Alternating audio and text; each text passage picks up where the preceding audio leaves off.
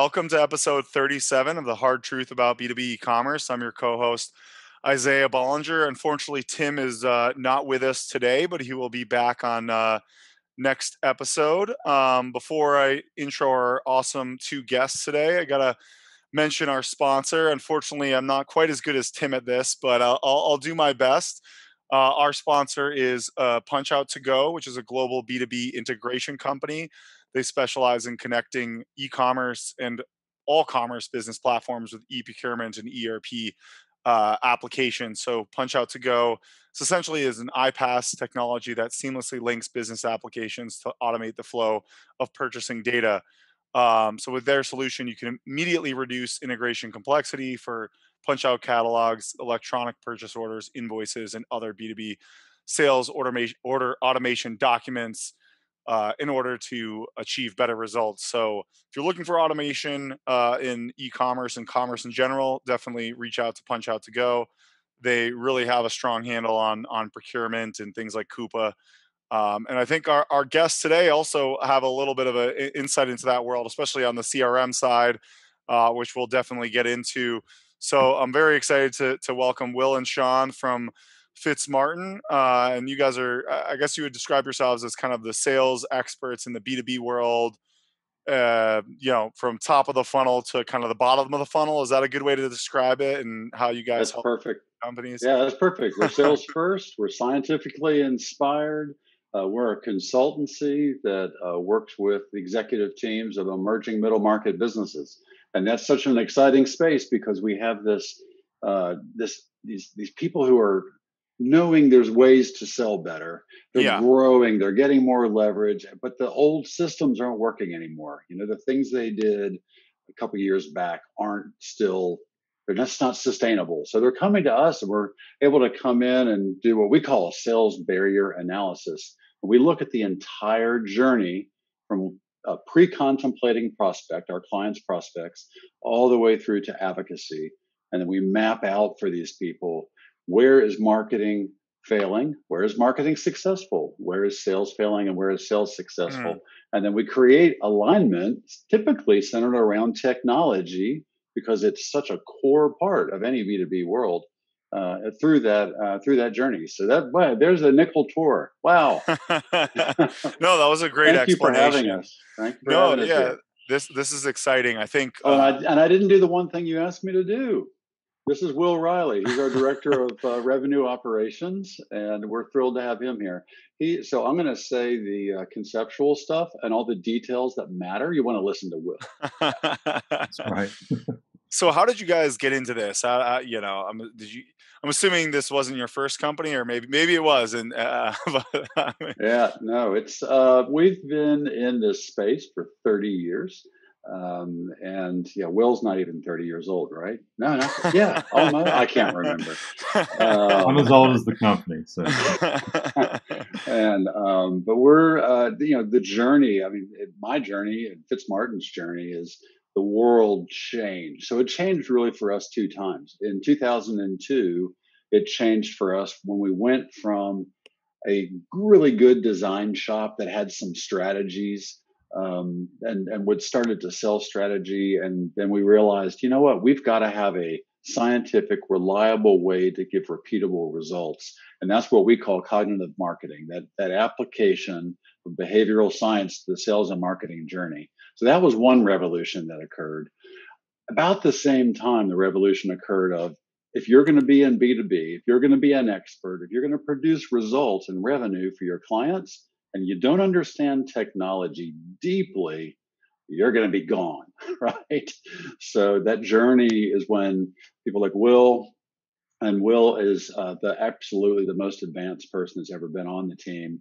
We took all these little baby steps, and Isaiah, I bet you see these disconnected systems, or maybe a CRM over here and an ERP over here and an e-commerce. Maybe let's tack that on later. This disjointed technology became a normal view of life for us.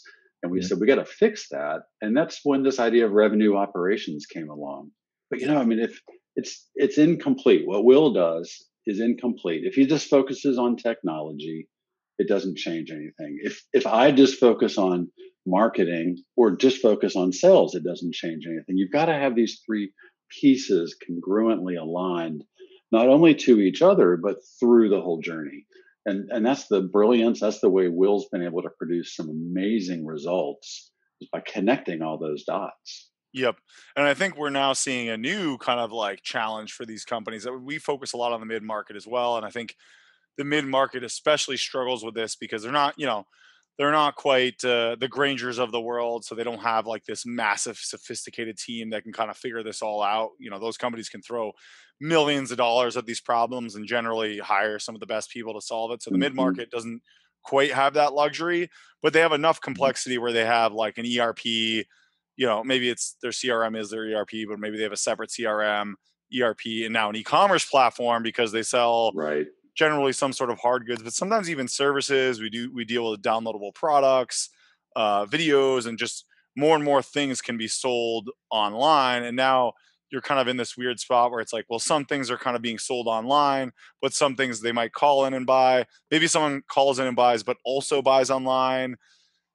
Right. You have Right. all these different ways that someone might buy from you, and then it's like, Right. from an operations standpoint, I mean, that's one of the big problems we see with with B2b e-commerce, and it's just more complex. It's not, it's not like I said it earlier before we started, it's not a Shopify site where you're selling t-shirts. It's generally a lot more complicated than that. I'd love for you to share a story about, we have a client in the occupational health space, and that was one of our first journeys in, hey, you know what? E-commerce actually does matter, even if we're not going out and trying to sell all kinds of consumer type things to the world. But e-commerce and B2B is significant. And Will's got a great story of money saved and money made. Yeah, let's hear it, and then we'll kind of go off from Yeah. there. And before into the case too, I mean, you mentioned this earlier on the call, Isaiah, before we got going, we notice when we come in to clients, whether they're emerging, middle, bigger than that or smaller than that, these departments are in silos. Marketing is doing their own, their own thing with their own tech stack, sales, and then service, if we're just kind of in those generalized buckets. Speaking to those different departments, marketing, sales, and service, we just noticed that we had to create a product. We had to say, you know what, before we get going with before a creative solution or revenue solution, we have got to do a MarTech eval. So we ended up having to create a product after just a repeatable issue in this space of just fragmented systems that are not connected and data not being transferred to other systems. So it's kind of interesting that marketing has had to put on this additional hat, if you will, of just better understanding our clients' customers. Well, I want to emphasize that. I want to support that and emphasize that. So your listeners, Isaiah, I mean, the first person I see most executive teams going to is IT and say, solve this problem. Well, you can have a perfectly, beautifully integrated IT solution that ignores the customer's needs. That's why we believe marketing should be the person that does this, working closely with IT, not separately, closely. But marketers are that's what we do, right? We're trained to understand how people buy things, and how to make that as smooth and seamless as possible. Yeah, and that's not what IT is trained for. They're trained to do things that we're not trained to do. For sure. So I just want to make that point of but I agree. You've tried this, I agree that I think B2B is kind of a little bit in a struggle right now, especially in the mid-market where sales, marketing, and IT are very siloed, but they all need each other. And because they're siloed, they're really just not achieving optimal results. And like you said earlier, I think if they don't figure this out better, they won't exist in the future because, we're seeing even companies that you wouldn't expect, like a Wayfair, who you think of like B2C furniture, they have a B2B program, and that's actually much easier for them to grow that than these companies to kind of pivot and figure this all out with these siloed things. Unless maybe they hire you guys. Well, yes, which is the obvious real answer. Right? We'll be tracking Wayfair's. So Will, I took us off your story because it's a good practical story that people should consider. And where it came to, where this one example was, marketing was being curious. We wanted to move the needle, and to move the needle effectively, we've got to understand where different pains are within the org chart. So this sales team in particular, they have an inbound and outbound model, where the inbound is receiving some of the service calls, so they don't have a separate kind of, they have tech support, but not like customer service. That's more of the inbound sales methodology at that level. And they were spending, like, each rep was spending like 30 minutes a day. And that didn't seem like a lot. I mean, it really on on inbound calls. On inbound calls that were not producing revenue. Gotcha. So we were like, well, what if we took? Yeah. What do you mean they weren't like they just weren't closing like 30? Well, these were just like help desks, kind of like not technical, but they were just like a certain part of the business that could have been totally automated with an e-com solution. Gotcha. Okay, these weren't like new sales. They're just like, hey, I ordered this part, but like, when's it coming? Or like, yeah, exactly. and they sell products and are in that space, but they had the example is calibration. It was an annualized event that happened every year, and it just took at least 30 minutes of one of the reps' time every single day of them just like answering the phone, getting the part number, filling out a purchase order, just like everything was manual. They had no system for like kind of online payments and stuff like that. But then it was also connected to, there's an event, like a calibration that happens every year for this product. So we just heard this in a meeting. We're like, we have got to automate this. We have got to, not only like are we going to just save you time and money, which is a big value add. We're going to integrate a system, an e-com solution, into your current CRM and MAT to where you're not having to think about it. Because I mean, this process was involving 3 different people's, like, not only are you having the initial task of having a 30-minute phone call that could be automated, but then 3 different departments are having to work on that ticket now. So you're talking about a very expensive. So you're talking about a couple of hours, probably, or an hour at least. Oh, at least. I mean, not to mention, I think people always forget that's probably not a great customer experience either, because you're like, I have to spend half an hour on the call for something that like you feel like you should be able to go on and click like 2 buttons and be done. Right. Yeah. So sorry, continue. No, you're fine. Well, because of companies like Wayfair or Warby Parker, or we're just so consumer driven with automated solutions with Amazon and fill in the blank, that B2B, to your point, is in a weird place of like, how do we create that amazing customer experience, even though we're not a consumer retailer that is at a mass in mass like an Amazon. And I think selling small parcels or exactly. And I think that they're going to have to evolve to think more like the Amazons of the world. For sure, absolutely. And if they're not spending time on CX and thinking about that, then, I mean, because, you can come in and, to your point, you can buy a Shopify, a Stripe, any kind of payment processor, an e-com site, and just turn it on.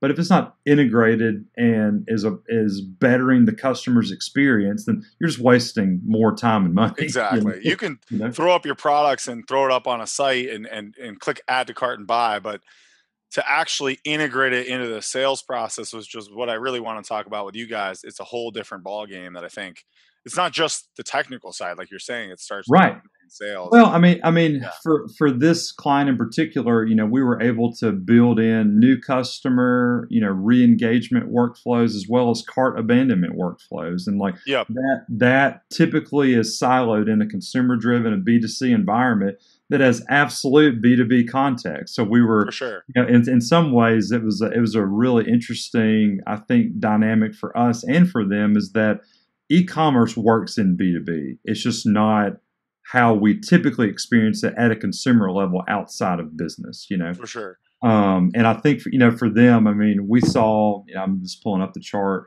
I mean, like, LTV and savings in implementing e-com for them was like $600,000. I mean, it was insane. I mean, just off the top in savings. I mean, Will's a marketer. He's exaggerating. It was $585,900. So that's their savings in the cost of doing the transactions, basically. Yeah, lifetime value to the company. and Wow. it was a I don't want to tell you how much they paid. It was modest. We should have charged double.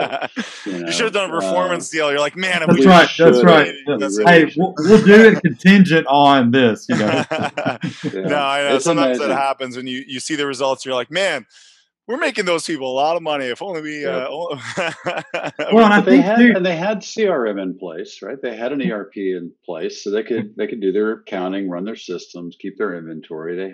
They knew who these people were, but they didn't have any kind of marketing technology. They didn't have a payment processor in place, and they didn't have any kind of e-com solution online. So, and beyond that, they didn't have the training and the organizational structure. So, I mean, there is a lot of complexity to this story.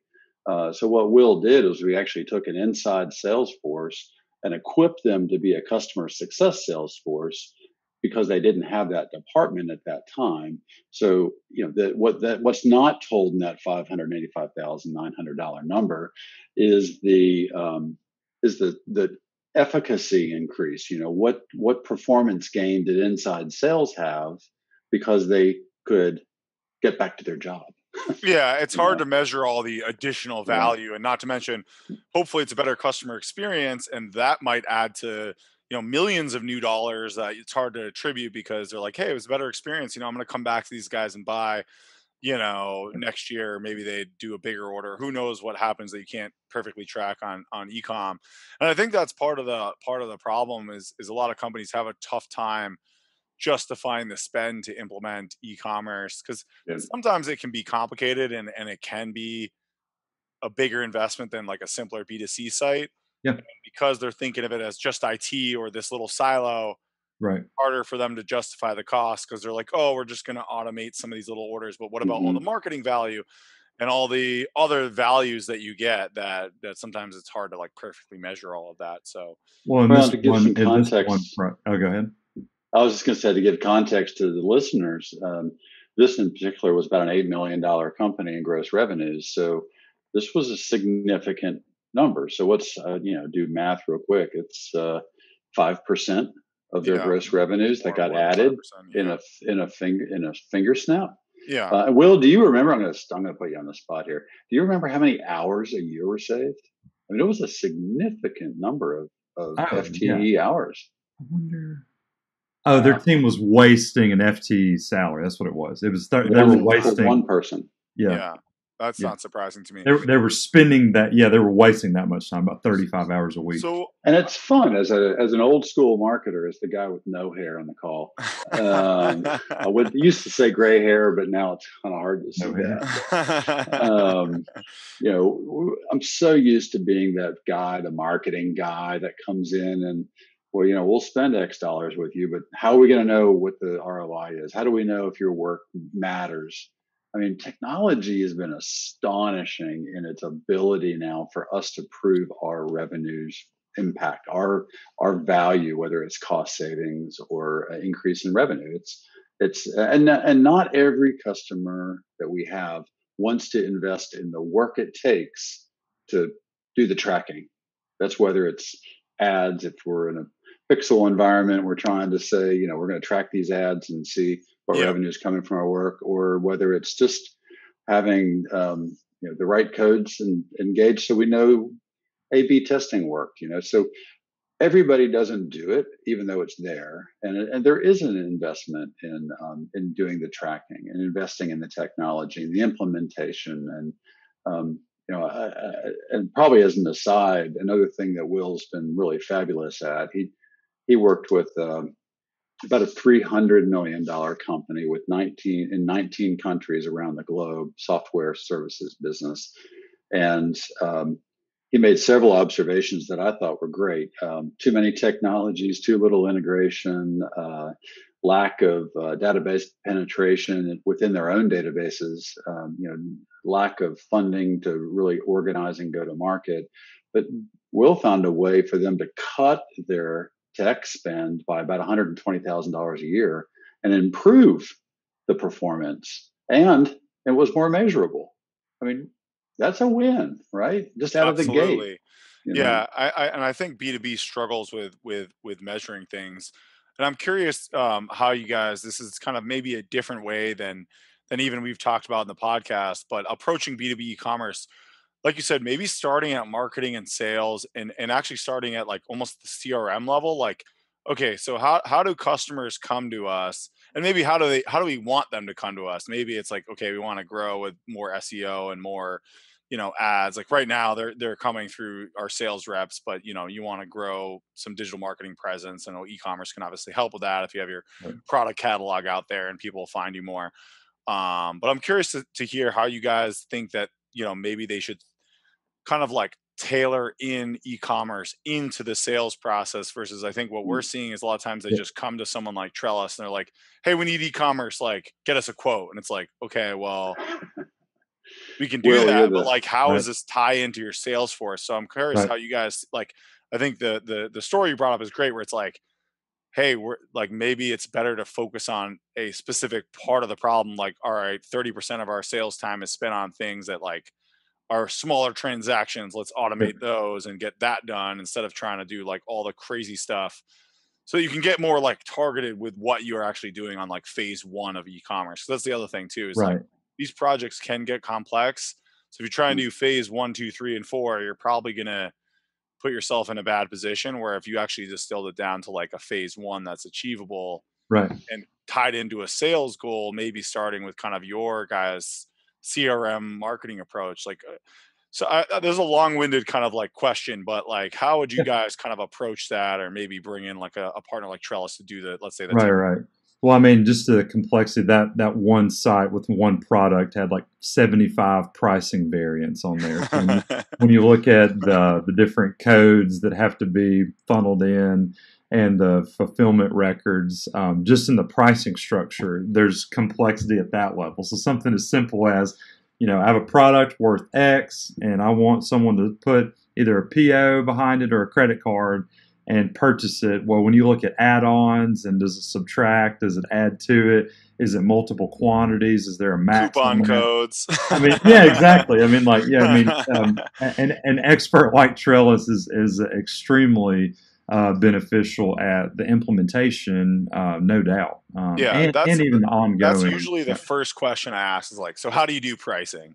And right, it's always like, it's funny because a lot of times they don't even have a good answer. They're like, well, like you might be able to get a quote, but like we have some price lists, and it's just like it's not usually a very concrete answer. Like you would think that pricing would be very standardized, but a lot of times it's like no, way more up in the air than I think it should be with these companies. yeah, which is yeah, just put a put a sticker on it. Yeah.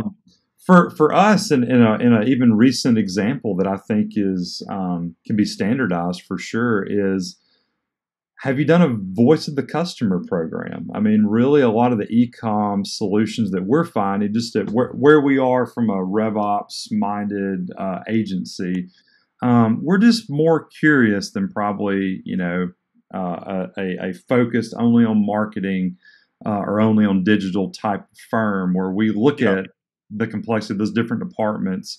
We're probably asking different questions. So like, what's your average acquisition cost? What's your, Yep. LTV? Do you have a centralized dashboard? I mean, just some of those generalized things. But even in a recent example with a client, an industrial manufacturer, I mean, we're talking about the idea of like, what would it look like to have a replacement parts store, Yeah. so, and things like that. So, I mean, we're instantly just thinking about like we've done interviews as marketers, we've done research. Our current customers work with us because of our service. Like we know that. So, like it started out marketing did research, and we got insight from the customer. So Yep. probably very similar to how most agencies work, or in some agencies at that level. And we took that and wrote, well, how do we double down on service? What would it look like to reinvent service? So you really have a blue ocean floor outlook or in those planning sessions. And I think a lot of it for us has just been stemming from, are we focused on the customer in all aspects of the journey? I mean, our data that we use from our process shows, Isaiah, that 80% of our current customers at any time could retreat to earlier stage in the funnel and are contemplating whether staying with you or not. And that's true to your base, to our base, just kind of B2B current customers, that 80% could retreat. So if we're not investing and focus on the customer, we're going to lose them. Yeah, you talk about B2B dying. Well, a subset of that is if we don't focus on the customer, if we keep talking about our products, keep talking about ourselves and not talk about the customer and focus on them in a VOC type voice of the customer exercise, then we're not even giving e-com a chance to appear on the radar. Because to your point, we can build an e-com site and you can knock it out of the park, but you care and we care about their livelihood as a business, and they better elevate their thinking if they're going to make it. For sure. So the guy with no hair, I'm going to put on the hat of every B2B executive who's listening right now. Yeah, Riley. Yeah, right, marketing guy. I know my customers better than anybody. I've been doing this for 20 years. I've been in the field with them. I've been at their places. I'm not going to learn anything. To which I always had the same offer. And that's we do. And I think this is a really cool thing that you can do without us. Everybody can do this. Have a third party. You got to have a third party. Nobody ever, Will's wife professionally is a counselor. And nobody, you can't go into marriage counseling and then say, okay, honey, I'm going to be the counselor. I'm also going to be me. And we're going to talk through this problem, right? You have to get a third party. Well, your marketing is no different. Yeah. You might know, you've got a point of view of your customers. And do you know them intimately? Yes, you do, because you've been serving them, helping them, solving problems. But you've got one point of view. So the value that marketing can have, and what I'll offer that crusty old B2B executive, sorry, those of you who aren't crusty or old, but I'll just say, look, we're going to call 3 current customers, third party. We're going to call 3 lost customers, people who no longer work with you. And we're going to call 3 prospects. And we're going to charge you a minimal amount of number. I think we charge $12,000 or something like that. If when we come back to you and share with you what we learned from those 3 in-depth interviews, one-to-one interviews, if we add no value to your point of view of the customer, I'll give you the $12,000 back at the table. I'll bring a check. And I've never had anybody say no, and I've never had to write the check. Wow. It's just that third party point of view. It's not that we're smarter than you. In fact, and we know your customer less than you, and that is the value. So I think just to Will's point, it's so many people buy shiny objects. We're all kind of squirrel. Hey, there's a new marketing tech, right? So we just kind of live that way. We get excited about new tech. But if you don't root it in that voice of the customer, if you don't root it in that other point of view that it's impossible for you to have internally, if you're the SVP of sales, the CEO, the CMO, you can't have a point of view of your customer. Only your customer can have that point of view, right? So let me ask 2 questions about that. And you guys seem to do those. It sounds like a great way for you guys to kind of help someone for a reasonable starting point. What a non-technology way to start helping tech, right? Yeah, exactly. Without, also saying, hey, you need to do this big giant project. How many of those come back and you find that it's kind of a 2-part question, that it's either too hard to buy from them or too hard to kind of like continue buying from them, meaning like, I got to call in, it's hard to get what I want. Like how much of that is kind of coming up? And where I'm going with this is, could e-commerce generally be some sort of solution to that? I mean, I would say e-commerce it can almost always be a solution. And B2B, it's such an easy answer. That was a layup, Isaiah. I know what you just did. And you should call Isaiah. But B2B is essentially digital, right? So if you're in the business-to-business space, you're living in a digital world. We were actually in B2B ahead of the consumer world. The consumer world trailed business to business. Now, the consumer world is way ahead in terms of designed consumer experiences and how to market. But we were actually in the lead as an industry, as a segment. B2B is like that's 2/3 of the or maybe even 4/5 of the exchange relationships that occur in the country and the GDP. So, because if you think Yeah, about it, it's a anything you lot. buy, the car that you bought, I mean, there's one consumer exchange when you bought that car, and how many B2B exchanges sat behind that? The parts, the Thousands. assembly, yeah, Yeah. just so So many. Yeah. why wouldn't you make things simpler, make transactions recordable? And here's a really interesting thing, and I love bringing this up because this is usually an undiscovered aha moment. Executives need to realize the data that gets built out of an e-commerce solution and other technology solutions is an asset for the company. And right now, if you're not using things in a digital way, that asset is sitting, on pieces of paper. It's sitting in somebody's Excel sheet that they take with them when they leave your company. It's Mm. sitting in an unminable destination. You've got to see this as an asset. So yes, you're improving your customer's experience. But the other question you got to ask is, why would you not build this as an asset? It's a minimal investment to have a data as an asset. I mean, there's a whole world of college students that's going to flood the market in the next 4, 5, 6 years, and they're all going to be able to mine this data. They're all going to get. If you're going through a undergraduate business degree today, you're going to learn how to pull insights, juicy insights out of data. Hmm. So you're setting your business behind to not do e-commerce, not only because it's a better way to buy things, but because you're not building your database. And Um, also to add to that, I agree that all those younger people, we're lucky to have some great younger people in the company. But even the millennials in the next 4 to 5 years, a lot of us are going to be, including myself, we're going to be in like our mid to late 30s. So they're going to be in positions of buying We're gonna be power. dinosaurs, man. So, old. Yeah, Y'all we're are going to be in. old. Yeah, we're going to be in positions of buying power where we're going to be the ones making big purchasing decisions. We're not going to want to have to call someone up every time we want to reorder something or go through some very Right. slow process right. when we're used to just buying things online very quickly. So I totally agree with you, but I want to touch on what you said that I think is really interesting because the data is so valuable. Where do you guys see the most opportunity of building that value? Is it kind of a combination of the CRM, e-commerce platform, and ERP? Are those kind of the three main Mm. systems that you would say that companies in B2B should kind of focus on? Or I know that's a very Yeah. general question. It depends on the company, but I'm No, I think Will's great to answer that one. And I think that we should add to your answer, Will, as we're thinking about it. I'm going to add to the question. In the light of GDPR, CCPA, and all the privacy mm, acts that are going to occur, where is the value of the data for businesses? Yeah, absolutely.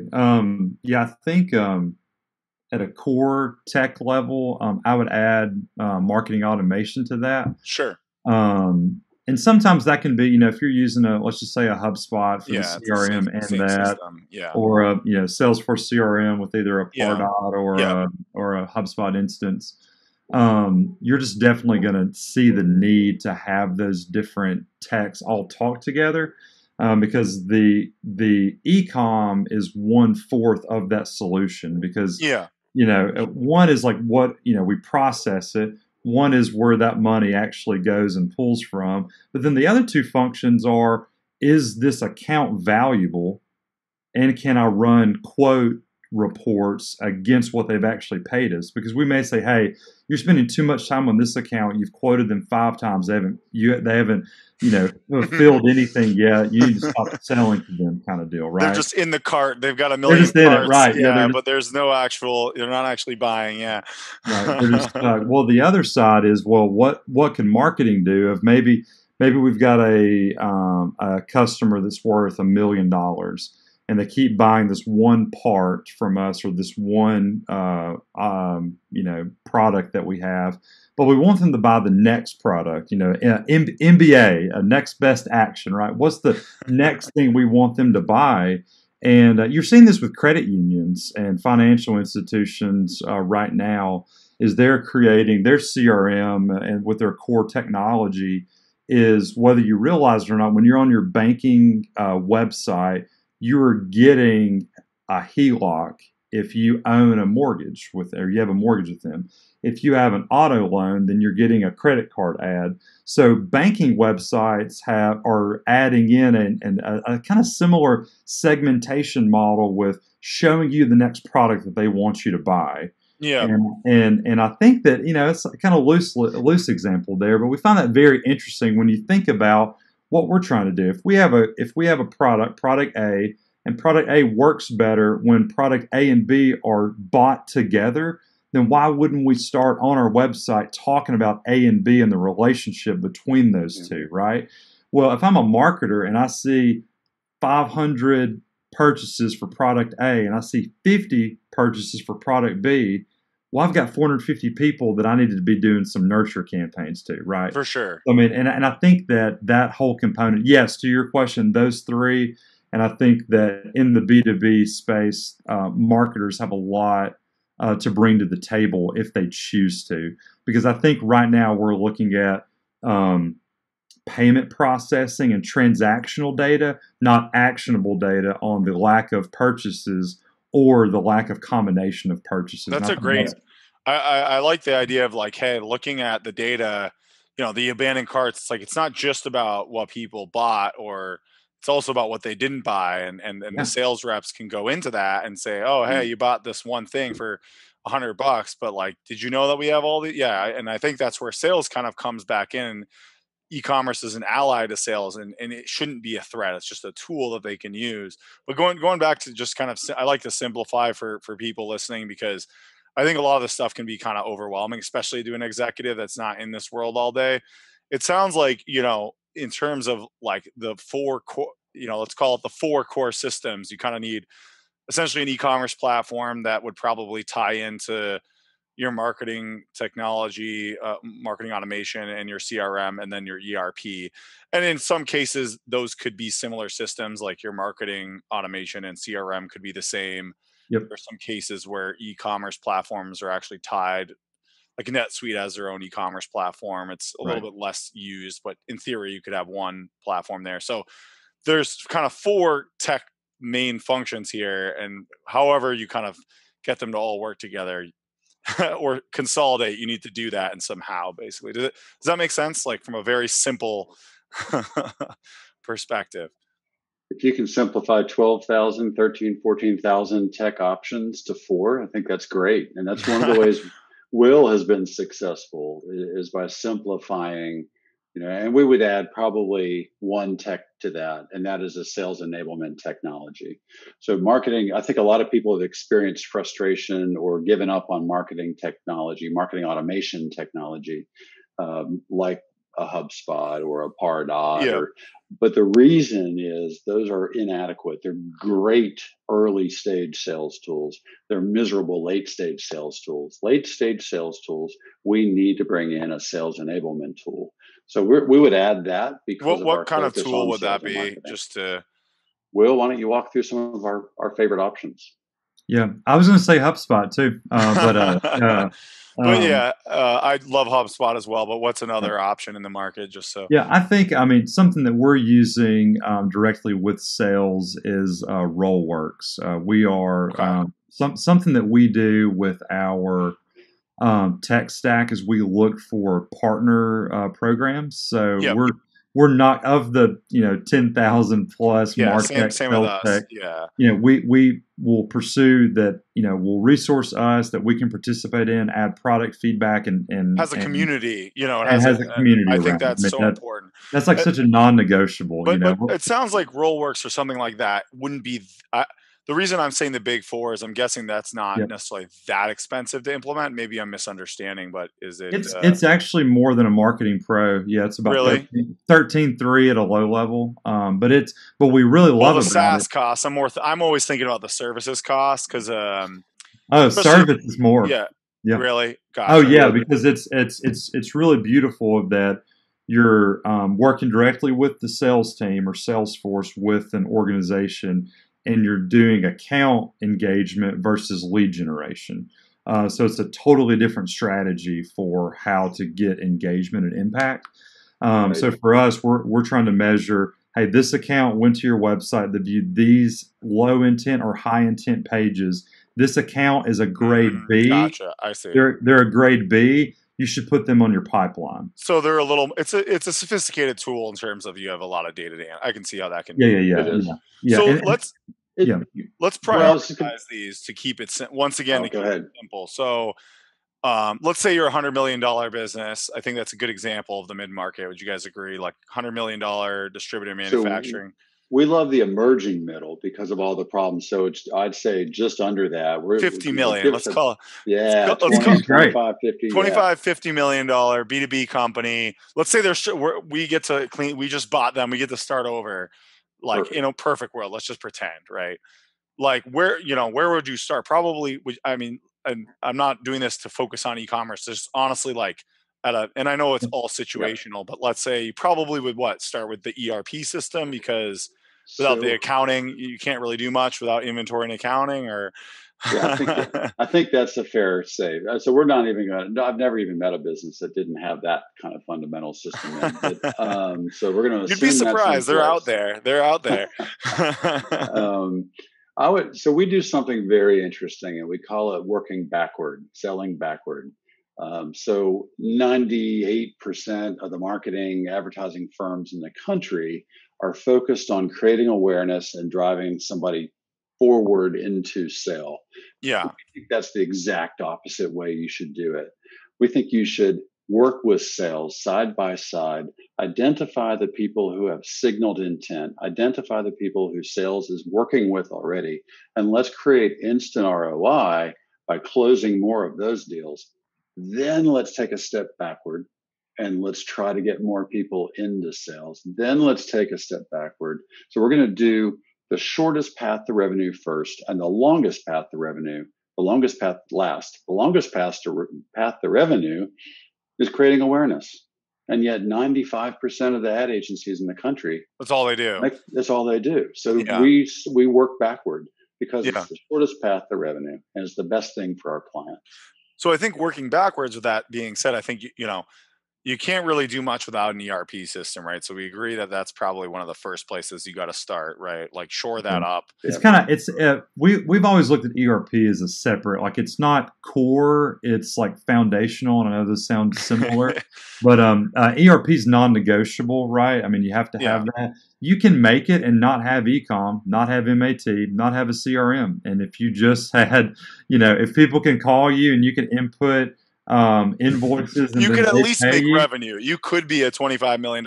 So, I think we agree that the ERP is kind of the foundation, and then it builds off of that. And then I would probably say maybe CRM is probably number two. CRM is right under that, no doubt. Yeah, and that might be part of their ERP. You can't identify who your late stage people are without a CRM. Right? Yeah, exactly. For sure. Then actually we might look at a sales enablement tech and a marketing automation tech.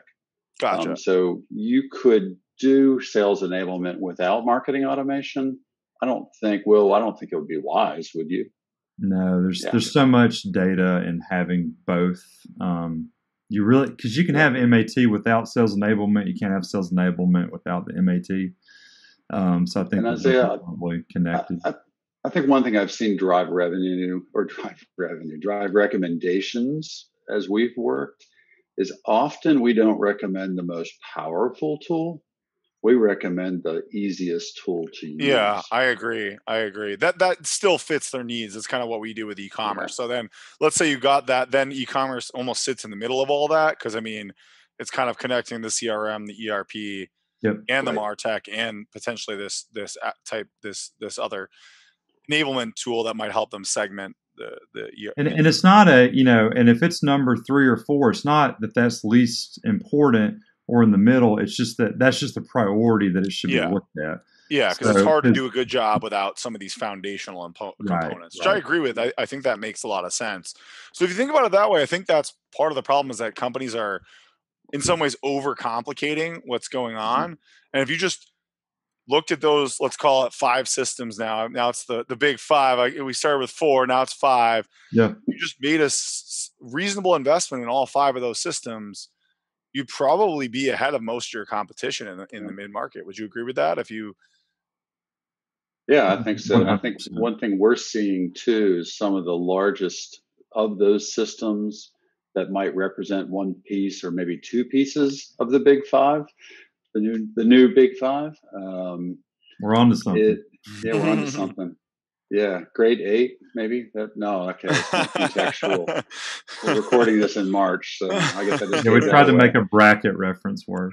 Yeah, my bracket's still strong, baby. I forgot my point. It was going to be a good one. You're saying one of them is taking up a big chunk. Yeah. So even some of these larger, really cash-rich entities, they're in one or two spaces. We see, looking kind of behind the curtain, we see them pushing into more integration so that you can have a singular system. I don't see them really pushing into, say, the ERP side of things. I don't see Great Plains software pushing up into marketing, and I don't see marketing stuff trying to get into the accounting ERP world. But we are seeing more and more companies saying we're going to cover demand gen, we're going to cover marketing automation, sales enablement, and customer success, and we can, we'll add some live chat, and we're going to mash all this up. So I do think that's going to become a simpler solution with a much harder decision, because you're going to be committing to one company to do everything well. So there's a lot of pretty well, right? Of those 5 systems, potentially you could consolidate that down to 2 or 3. Yep. And then, like you said, those are massive. And we say this with e-commerce. I mean, e-commerce could potentially foray into some of those other things. Like you could maybe have like kind of an ERP bolt on to the e-commerce, or there might be a way where you could make the e-commerce system do some of those other systems. Oh, right. And but we always say I always say it should be at least a 3 to 5 year decision. It's hard to predict beyond that. And I think some people get short-sighted with these decisions. They're like, oh yeah, like, Shopify is probably one of the easiest examples. It's great for getting up and running easy and fast, but there are certainly limitations. It doesn't have, every platform has pros and cons, right? And if you're not thinking about like, what about in 5 years? Is this going to like work for me in 5 years? You might choose it, and then you're like, oh crap, like now I got to re-platform in a year and a half. And But we've also seen, I think, the negative of the I'll just call it white sheet kind of companies. Like, we have open tech and you can do anything with this. We see massive amounts of development, hard implementations, bad user adoption. And so we're saying, that system, that other system, and I'll just say it, right? I'll say it, don't tell anybody.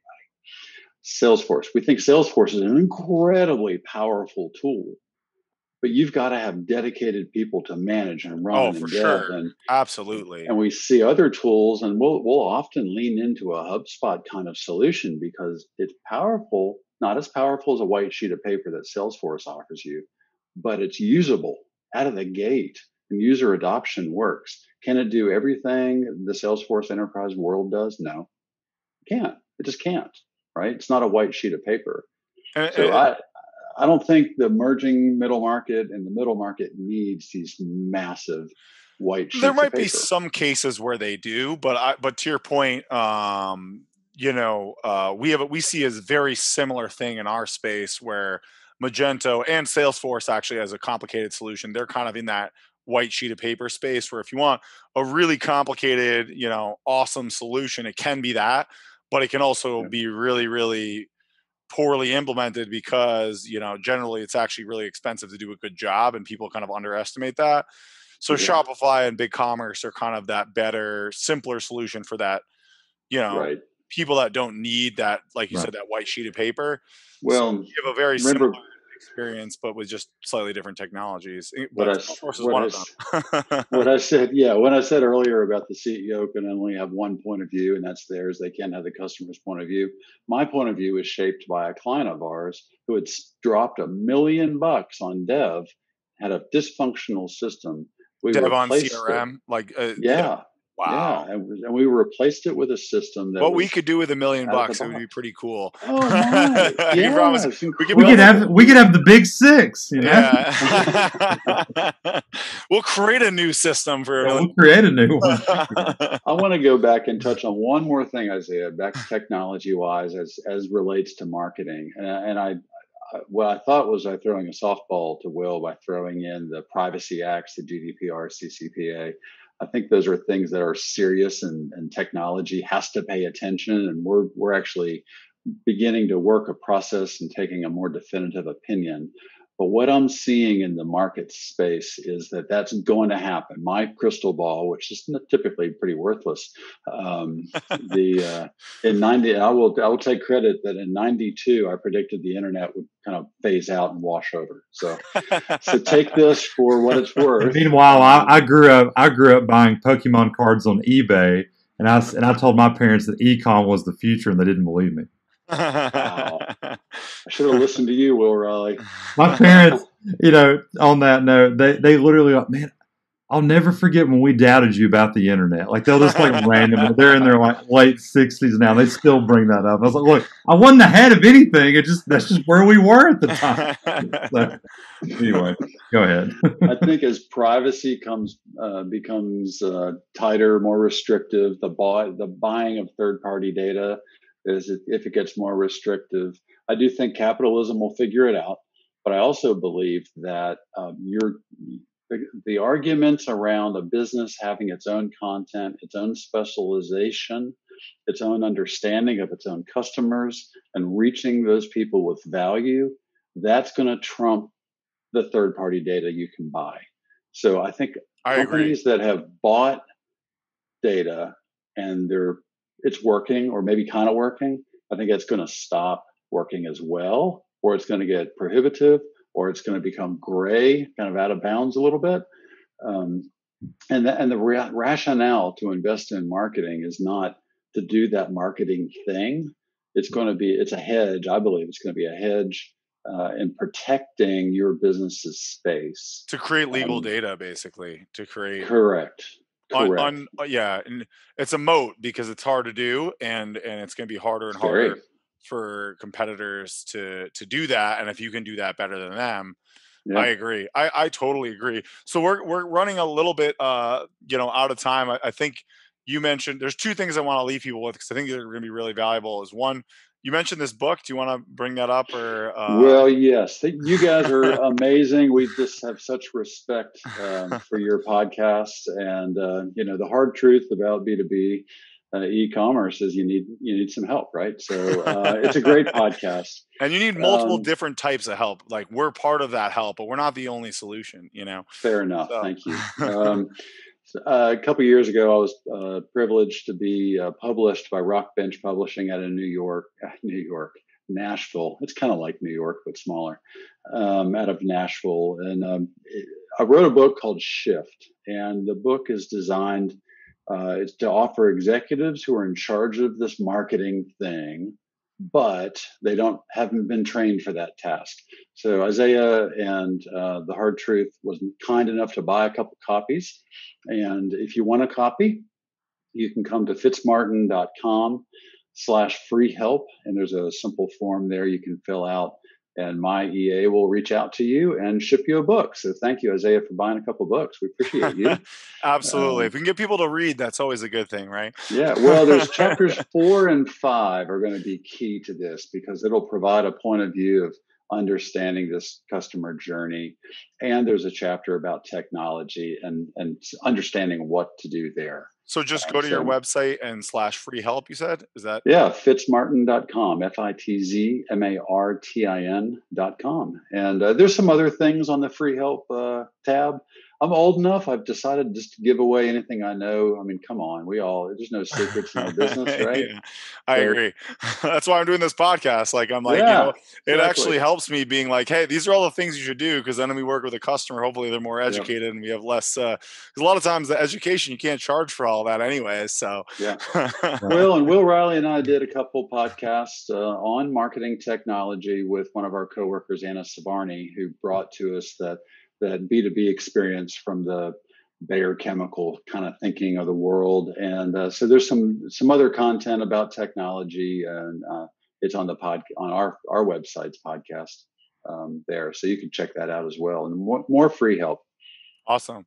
Well, we're definitely going to have to bring you guys back on. I think it sounds like you guys are probably going to see more and more e-commerce pop up in B2B. And I'm sure when you come back on, you'll have more stories to tell, and let's do it. Bad stories, nightmares, and there's always a nightmare story and there's always the good story, right? Right. We just told you the good stuff today. So.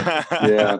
When you said that, a story popped to mind, the nightmare story. I could tell it right now, but we'll save it. Those take a long time. We'll have to spend another hour on that one, So, but the last thing I wanted to just revisit before you go is I really like that offering you guys have. Can you just repeat that for people? They could, if they wanted to kind of start working with you, a good way is to potentially just do this kind of like, we'll investigate your sales, your customers and your sure. legacy sales customers. Barrier. Yeah. We have that. It's called the sales barrier audit, and it's an analysis of the way people move through the buying journey at your company. So it's customized to you. It's a great first step for working with us, and we actually like it as a first step too, because everybody's worried about when they hire a consultancy or an agency whether we're crazy or not. Well, the other hard truth, we're kind of worried whether you're crazy. So this gives us a great opportunity to both work together. I think that's so true, and but yeah, thank you so much for that. So. Yeah, I really appreciate you guys joining. We'll definitely have to have you guys back on, and I think we'll be in touch. I have a feeling we'll find ways to work with each other. We'd be honored. We'd be honored. That'd be great. All right. Thanks so much for having us, Isaiah. Yeah, no problem. Thank you. Bye.